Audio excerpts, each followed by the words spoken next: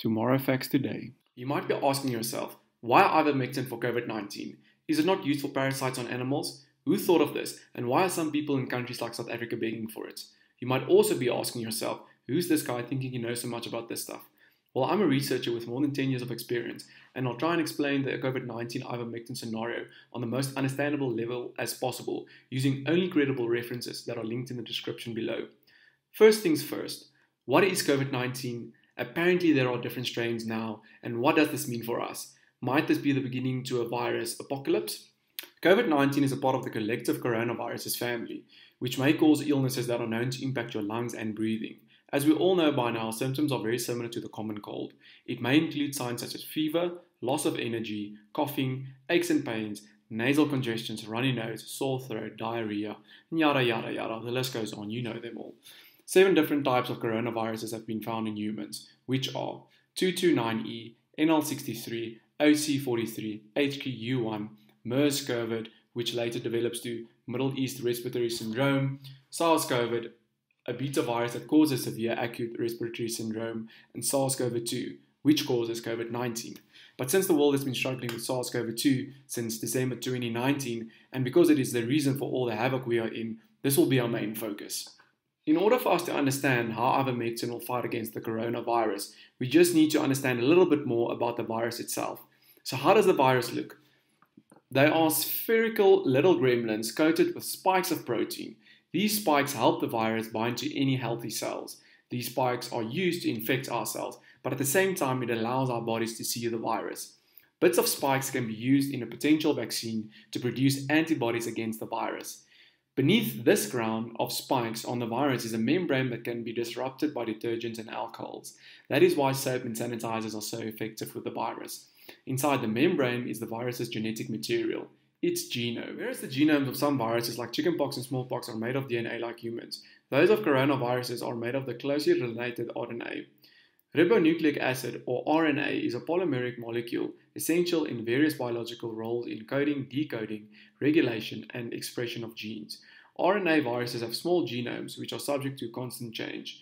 The difference between RNA and DNA is RNA contains the sugar ribose, basically a carbohydrate sugar, while DNA contains the slightly different sugar deoxyribose, a type of ribose sugar that lacks one oxygen atom. And RNA has the nucleus uracil, while DNA contains thymine. But we're not going to look too much into that. Corona works on the principle of multiplication, and it can only multiply after entering a cell. The modus operandi for this is basically for that cell to self-detonate all cells. The main mechanism of spreading is through droplet infections, when people cough, sneeze, or even when you touch someone that is ill, and then touch access points on your face like your eyes, nose, and mouth.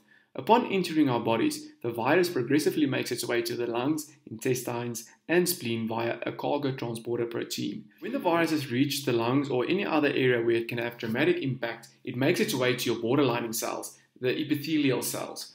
The coronavirus connects to a specific receptor in order to inject its DNA into the cell. Your oblivious cell, ignorant of what is happening, executes new instructions, copy and reassemble.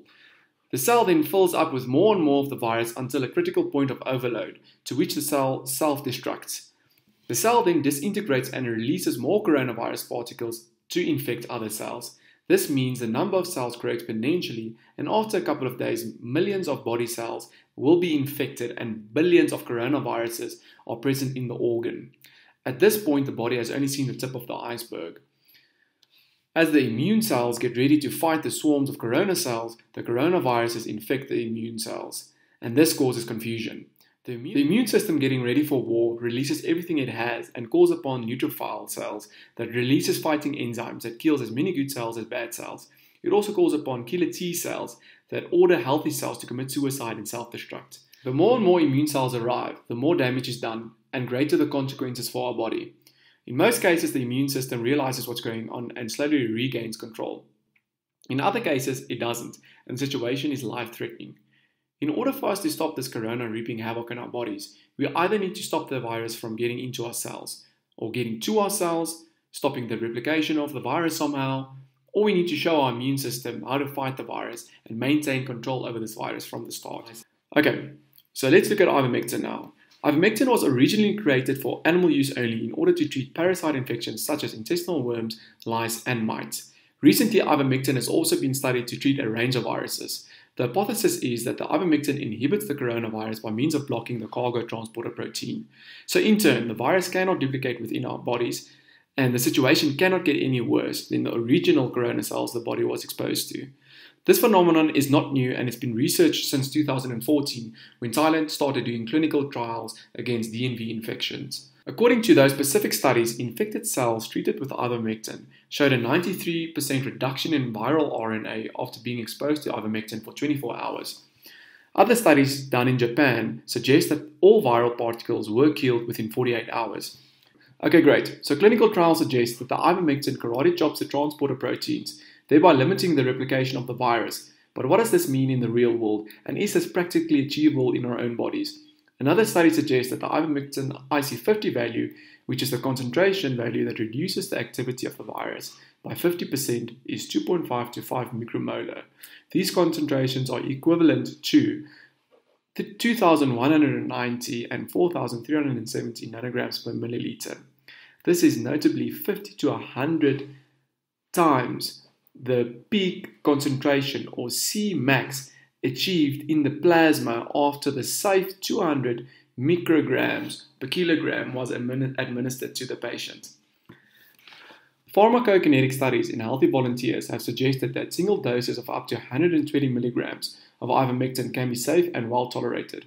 However, even within this dose, which is 10-fold greater than those approved by the US Food and Drug Administration, the Cmax values of the reported were 13 of 1 order of magnitude lower than the effective in vitro concentration against the SARS-CoV-2.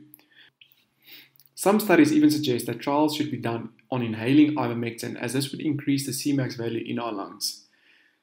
So long story short, ivermectin alone is not enough to help you at your worst, and that studies are still being done on the best treatment and supplement combinations. Yes, ivermectin does inhibit the virus, but you need to be able to stop the virus early enough. If some parts of your body has more particles than the safe dosage of ivermectin can handle, then you are in big danger. So remember that prevention is better than mitigation and crisis management. So mask up, keep those hands clean, and do whatever you can to keep that immune system strong.